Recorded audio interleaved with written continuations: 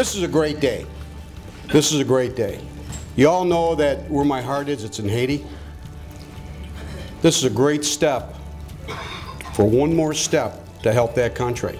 Rotary International is the world's largest international organization. We are in 200 countries, 34,000 clubs, 1,200,000 Rotarians, and 534 districts throughout the world. So without any further ado, Ken Visser, if you would come up here, sir, and please do your program. A couple things I've learned researching this project is just how bad the global water crisis is. It's probably the #1 health problem in the world. And I learned also through Governor Thomas that, you know, right behind polio, Rotary's committed to solving this very water problem we're talking about, and they're doing things about it all over the world right now. Today was the official donation of the first unit by Water One to Rotary, and that unit will be donated to an orphanage in Haiti. And so what we'd like to do, as Water One would like to do to kick off this program, is to donate the first unit that we have here today with the Rotary symbols on it. And I'd like to do it, to present it to Governor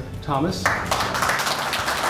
The trailer is going to be donated to Haiti basically to get it in there as quickly as possible and to provide them with the water needed to hopefully eradicate this cholera outbreak that's going on down there. All our units that we're producing will remove 100% of the cholera, killing 100% of cholera. The unit itself, because of the batteries we have on there, especially designed for the solar system, can produce up to 4,300 gallons of water per day. These solar units are almost perfect for what we're doing. They're very mobile. You know, we can almost lift them over a roadway if we have to. They can be pulled by a child if they had to. And the minute they get there, within 10 minutes at maximum of arriving at the scene of where we are, you know, they can actually be workable and producing water. These are the most sophisticated mobile purification units that we know of in the world. These are fail-safe engineered units that have a multi-tier system of purification of water. ViroBac is a proprietary media. It's been proven and tested for over 20 years by leading universities. Kills bacteria and viruses instantly on contact. No chemicals or additives are required. Very easy to set up, and produces pure, safe, good-tasting water for just pennies a gallon. Rotary is in a position to be able to make the difference because of our structure. We're 501c3 in that part of the world.